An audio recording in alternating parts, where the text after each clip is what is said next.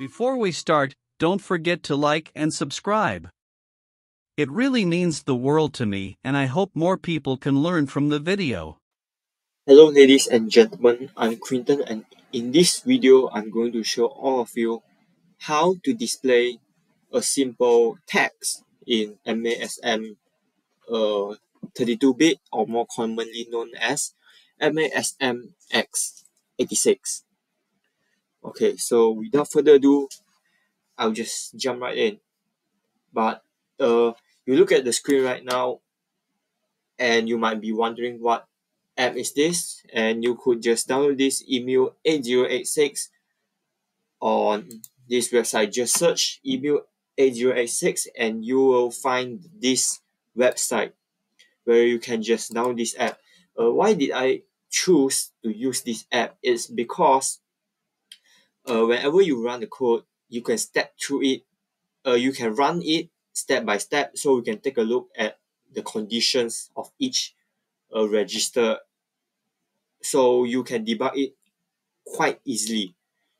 I mean, you can compile your code using DOSBox. I wouldn't stop you from doing so, but it will become more harder, and maybe I'll teach you how to do that in another video. So without further ado, let's jump right in.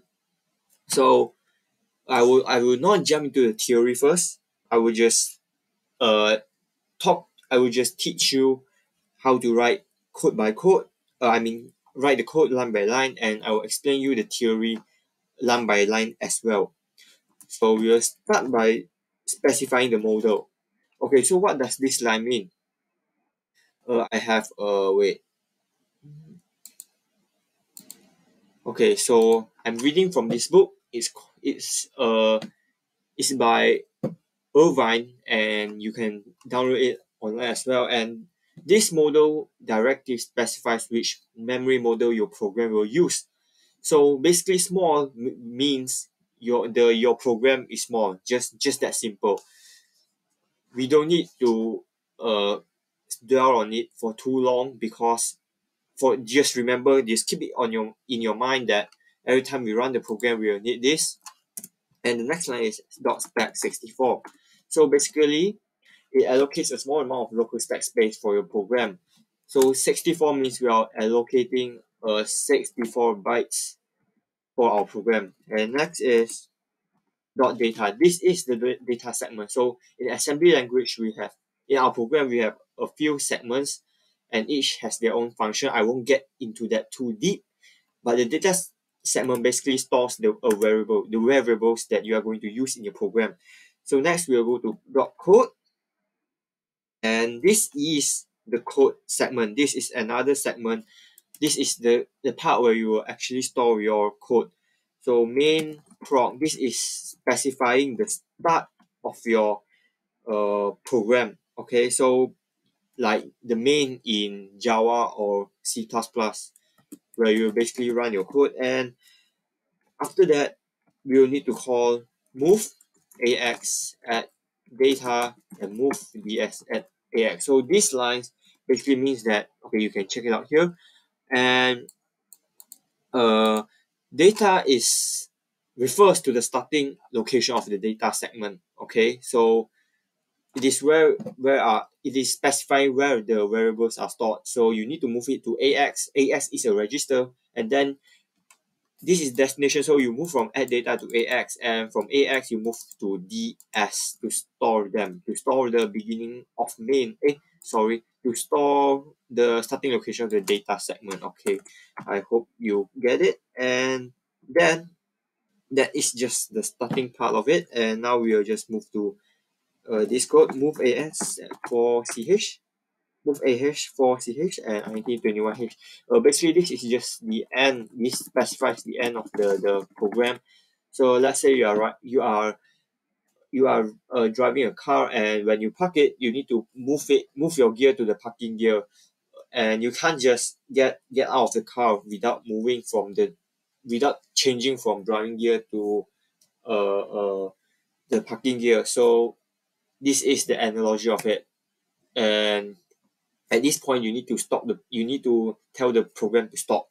Okay, So I'll just call it exit. And by the way, this is the way how you would do write a command. So this line would not be executed. In Python, you do something like this, and in Java or C++, you might do something like slash. Okay, so that's it. And we are not done yet. There is a few lines left. Main NP. This specifies the endpoint of the main. What do you call that? The main. Okay, yeah, from here to here. Yeah, this is the main, and we are specifying the endpoint, and then we just type end main. Just that simple. That's me. Oh, sorry, end main. So yeah, this specifies the endpoint, and we just end it. Okay.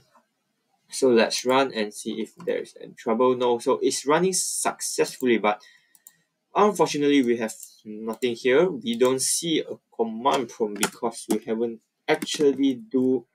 didn't actually do anything in this code. So right now I will show you how to display a text. We will use the most popular hello world. So hello world. So first we need to specify the name.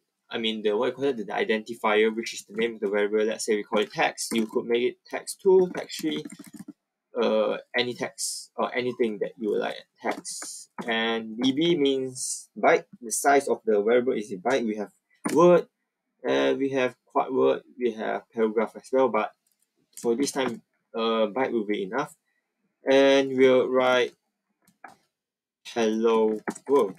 Okay, but take note of this. You must take note of this. Okay, this is very, very important. So you need to put a $sign to specify this is the end of the string. Okay, or I mean, if you are from other languages, you'll call this a string, right? But we need a $sign to specify it is the end of the string. So if you don't do this, the computer, the program won't know that it is the end of the string, and it won't throw any errors. But when you are running your code, you will see a lot of random stuff going on, and you will just go crazy. Okay, so just remember, when you are doing with strings, when you are dealing with a string, you start with quotes. I mean, you what you call that?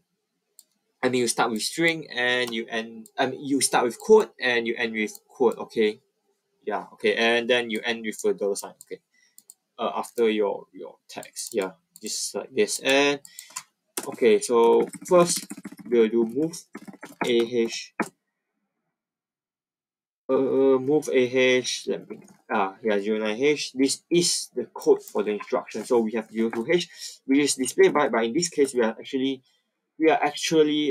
basically displaying a string, so we need to use 09h, and we move to the x, our name of variable. So if you make this text2, then it will be text2. Okay, simple. Okay, then 9021h, this is basically specifying that this is actually we will consider it an interrupt.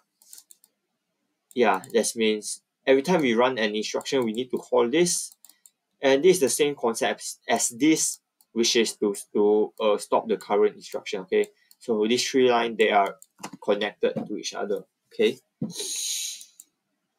yeah, okay, so I would say print hello world to make this code more meaningful. So I hope everything goes well. Oops, move dx. Oh, sorry, this should be LEA. And don't worry about it. Every time you print a string, you just need to do this. Okay, just keep that in mind. Okay, so I'll run, and yep, you see this hello world. Okay, so before we actually end, I would like to type here as well. This means a small program. But every time you run a program, I mean, if you start designing a program in MASM x86, you start this. Okay, you could save this anywhere. As you don't need this as well, you could just save this anywhere, because every time you need to start with this, and this is the what do you call that? Yeah, the size of stack space. And is data segment, code segment, and start of main, exit, and yeah, end of main, and end of program, and call this game. Okay, move